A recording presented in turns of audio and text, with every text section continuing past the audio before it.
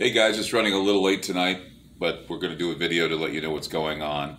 Today, I was trying to do some business transactions, actually pay my bills, and my bank, apparently, the app on my bank was down, and I couldn't do any transactions in the morning. And usually the insurance takes money out of the first of the month, and rent, of course, has to be paid by the 5th.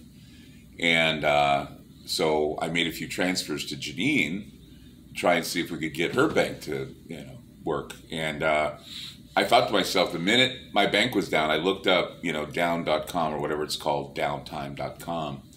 And it said that my bank had been, there was I guess a hub between my bank and Seattle, where Seattle, Atlanta, several cities had bank problems. And all I could think about was Cyber Polygon and how Klaus Schwab had said, we're going after the banks.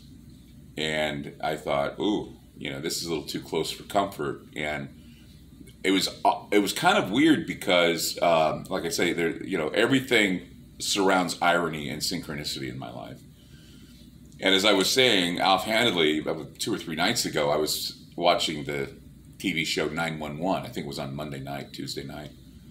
And it talks about malware, and it talks about ransomware, and it talks about how the bank shut down, and talked about how the air traffic controllers were having problems, and the fire departments were having problems. And I'm thinking, man, this is all like predictive programming. All they need is an off switch. All they need to do is to shut down. If you remember what Klaus Schwab said, he said there would be a cyber utility that they would propose if there was ever a massive shutdown of the banks. And this cyber utility would provide for everybody what would be a digidollar or some sort of a coin or token. FedCoin was talked about here in the United States. They halted FedCoin because it was supposed to come out in July of last year, or July of this year. And they halted it because they wanted to review it because of this whole trillions of dollars going into this reparations thing. So they're banking on you not knowing about what's coming with regard to tokens and what are known as, they're calling it FedCoin, digidollar. They're calling it Britcoin in England. The yuan in China is already digital. Venezuela has accepted Bitcoin as currency. So we're moving ever so slowly into, once again, a year zero type affair where they're going to have a cashless society, and it's getting closer and closer. And so I'm going to talk about that tonight. It's called Breaking the Bank.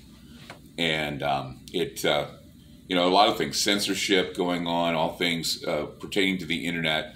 They want to shut down the internet, and then they want to reboot it again. They want to reboot it again to where they're going to restrict certain people who they think are combative. They're going to restrict a lot of things. And that's why we've said, and I saw the writing on the wall, and that's why I created Aftermath. Aftermath, meaning aftermath of what happens with the government and with the internet. So Aftermath.fm is where you go to listen to the show from 7 to 10. Monday through Friday, it's free if you listen from 7 to 10. Now we have Aftermath.media. Now the reason why we have Aftermath.media is that it's a protection for us and for you, and it protects the shows. It has them available, and we have other shows and other groups that provide entertainment as well. Plus we have videos that are in our video library. We have books in our book library. We have documents in the document library.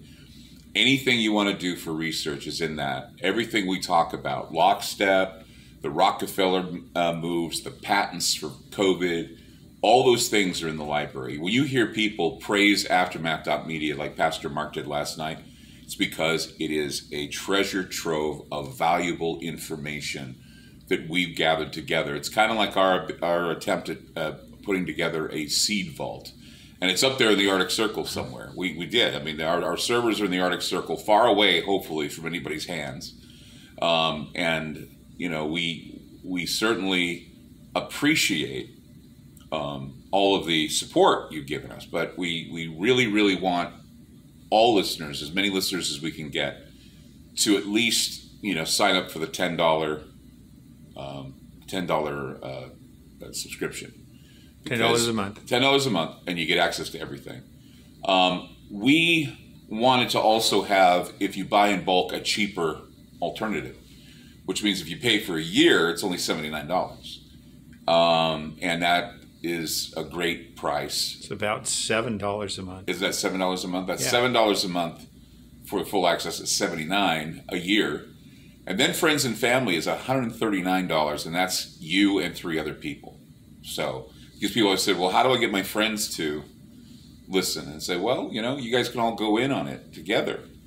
Heck, I even tell people to go in on it, you know, if they're with the $10, because I think that they can also secretly have another, do they have another, maybe I'm wrong, that they can have a friend. I think two. Maybe. Huh? There are two Maybe other devices. two other devices. Yeah, so 2 other devices.